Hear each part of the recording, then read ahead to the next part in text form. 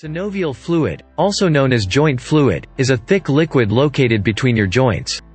The fluid cushions the ends of bones and reduces friction when you move your joints. A synovial fluid analysis is a group of tests that checks for disorders that affect the joints. The tests usually include an examination of the fluid's physical characteristics, such as color and thickness. Chemical testing to look for changes in the fluid's chemical makeup and composition. Crystals, microorganisms, and other objects are examined under a microscope. So what is it used for? The study of synovial fluid is used to determine the origin of joint discomfort and inflammation. The body's response to damage or illness is inflammation. In the afflicted region, it might produce discomfort, swelling, redness, and loss of function. Joint difficulties can be caused by a variety of factors, including, the most prevalent kind of arthritis is osteoarthritis. It's a long-term condition that causes joint cartilage to deteriorate.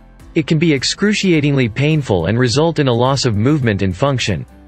2. Gout, an inflammatory arthritis that affects one or more joints, most commonly the big toe.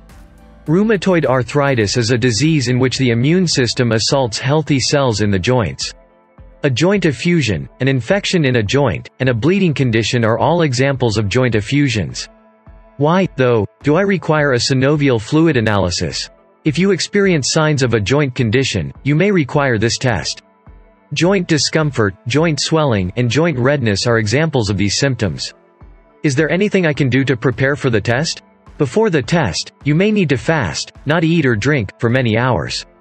If you need to fast or if there are any particular instructions to follow, your healthcare practitioner will let you know.